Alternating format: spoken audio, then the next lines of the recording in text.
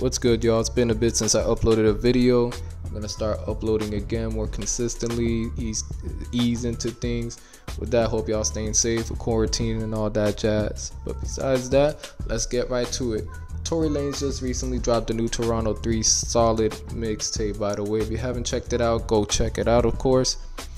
And besides the actual album and music, we have fan bases, regular haters, all that talking about his sale projections, which I never post or care about anymore just because it could fluctuate so much.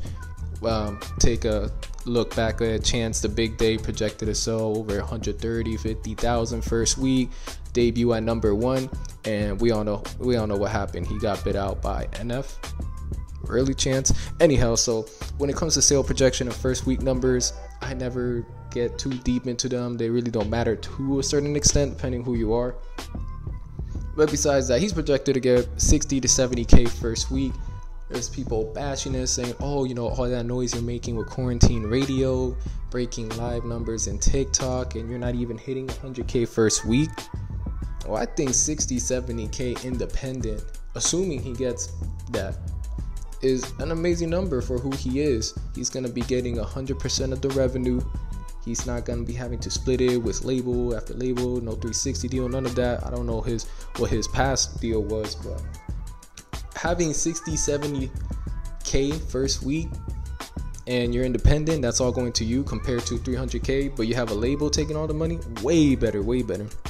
Not only that, but it isn't just about the first week, and then after that, it's like, all right, it doesn't matter anymore. It's what you do the second week, the third week, fourth week, so on and so forth. There's no point in focusing on that short span of time when you can be consistently selling. As long as you're feeding your core fan base, you're pushing out quality, there's always going to be a steady amount of streams and sales from fans. Look at Young Thug with So Much Fun, 150 plus first week, large first week, but consistently after that, second, third, fourth, fifth weeks, easily over 50K plus for a good bit, and a 40, 50, and then it will spike up and down. Those are the type of numbers you want to look for. Of course, it might not be as high as Young Thug, but as long as he has his core fan base checking it out every week, that's what really matters. Of course, getting the income from that, independent, you really can't compare that. He's not stressing about no label. We're getting good music. At the end of the day, the numbers really don't matter. And with that, I guess that was just my 2 cents for this video. Be on the lookout in the future for more. And that's something that was just been in my head. And I'll catch y'all later.